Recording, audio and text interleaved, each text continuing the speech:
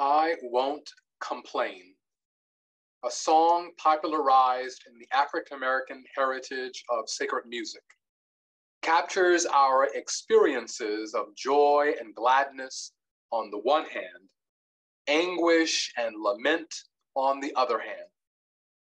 The first two stanzas read, "I've had some good days, I've had some hills to climb. I've had some weary days and some sleepless nights. And when I look around and I think things over, all my good days outweigh my bad days. I won't complain." In the middle of Advent, a liturgical season of anticipation and hope, it may strike you as odd that we speak of weary days and sleepless nights. Yet, as the readings from Zephaniah and Luke make clear, the promise of salvation, healing, wholeness, doesn't simply happen to us. It is a striving. As a religious concept and a human reality, salvation signifies that the sacred and the human are always intertwined. John the Baptist, the patron saint of Advent, points the way to Jesus' mission of salvation, announcing that the reign of God is here and now, but not yet. In the gospel setting, crowds are listening to the prophet and asking him, what should we do?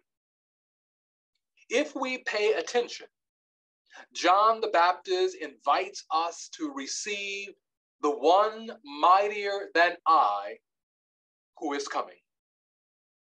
In this time of Advent, the desert prophet is not calling us to a mere birthday party. Rather, he is calling us to receive the gift of repentance in light of individual and social sin. It's an invitation to turn away, to begin again, to redirect our attention to conform to the love of God, to the love of humanity, to the love of all creation.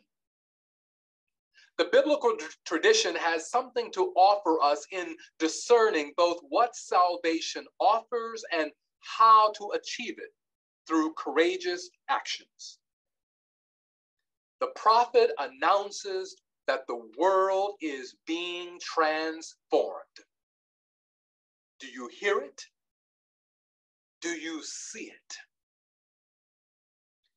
As a religious brother educator, I strive to hear and see my unique purpose and call to understand teaching and learning as a fundamentally prophetic, emancipatory act.